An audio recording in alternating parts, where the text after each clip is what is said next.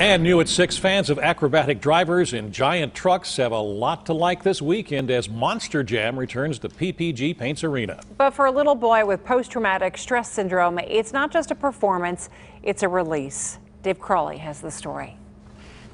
Massive trucks of Monster Jam are back in the Berg for a weekend of daredevil entertainment. They lined up early at PPG Paints Arena for Monster Jam's biggest little fan. Look at that! Oh my goodness! 3-year-old Logan Sturm of Penn Hills gets the surprise of his life. Monster Jam up close and personal. Do you want to see how I climb in? Come over here. J.R. Seasock drives Monster Mutt Rottweiler. Say good puppy. But this is Logan's favorite. You want to go see Gravedigger?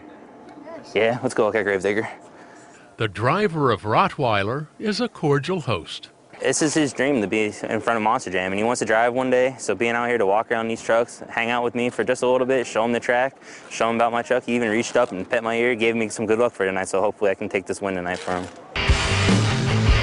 For little Logan, Monster Jam is more than just a great show.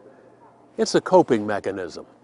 The National Weather Service in Pittsburgh has issued a tornado warning. Logan's mom says he was traumatized on a visit to Morgantown last summer when a tornado struck his grandparents' house. Anytime he gets scared or spooked, we get Monster Jam videos or we get Monster Jam toys. He became friends with trash collector Randy Fuller, who drives a really cool truck.